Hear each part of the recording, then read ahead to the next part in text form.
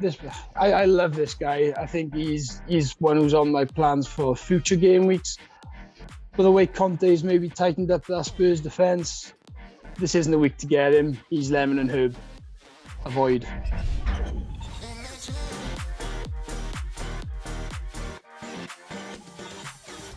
This is Corf FPL, and you're watching Chasing Green Arrows, and this is the Source Meter.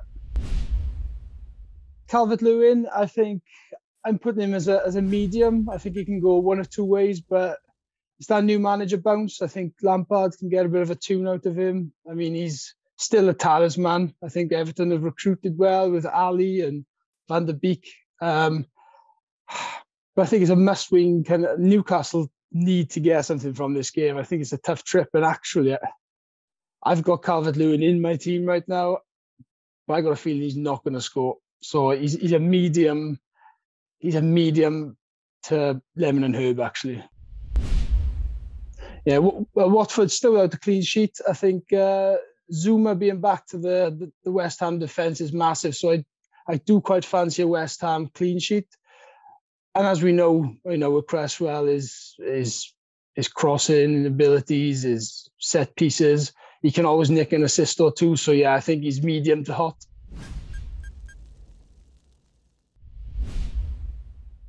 Yeah, I think obviously Ralph Rangnick likes him. I think he's going head to head now for that left wing spot with Rashford. So it does worry me slightly that there could be some rotation ahead. But I mean, 4.8 million, he's a bargain. If he plays, yeah, I like him. I'm considering him as an option this week. So, but I'd like to put him hot. He's a hot pick. Maybe like a cheaper hot. Maybe like a hot tinned curry.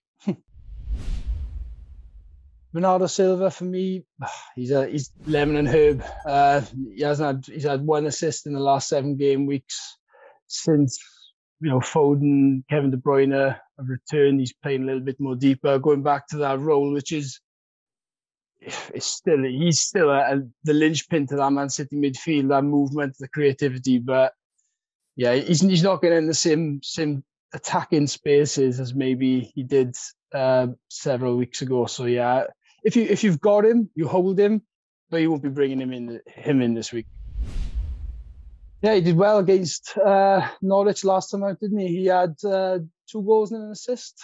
I mean, he's in form. I think I've been really impressed by Palace this season under Vieira. I think, looking at his record, I think he's a hot pick this week, actually. I really like him. I think Norwich have they've looked pretty good the last couple of weeks, but it's going to be a close game. But I think Edouard will be on the score sheet this week. Yeah, I fancy him. He's a good pick. Hot. Broha.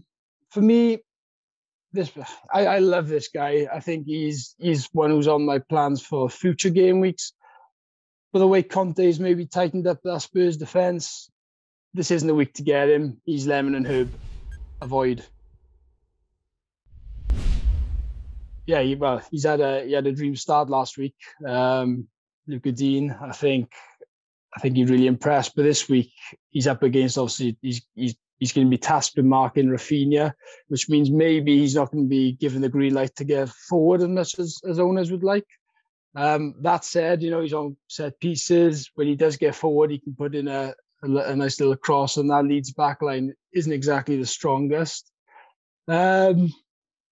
Yeah, he's medium hot for me. I think I do really like him, but the worry that he'll be tasked with marking Rafinha, who is obviously the Leeds talisman, he could even come away with the yellow card, and that's my worry. So yeah, medium. Let's go medium. Yeah, for me, he's a lovely hot pick. I can't quite get to him right now, but I mean, 3 assists in the last 2 game weeks following the suspension. And with the arrival of Luis Diaz, it puts some of those attacking players as they could be rotated quite easily moving forward. So I quite like, obviously most people will have Trent already. I quite like that double up of Trent and Robertson going forward. I think that's that's a tasty little proposition. I think he's a hot pick this week against a Leicester team that's been leaking goals.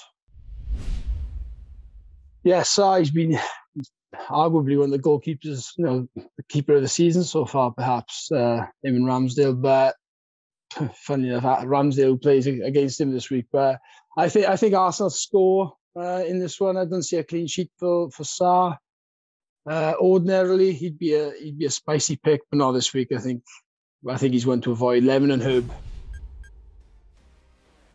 So yeah, you've been watching FPL Corf. That was my source meter. Make sure you like and subscribe and get involved in the comments. Yeah, you're watching Chasing Green Arrows.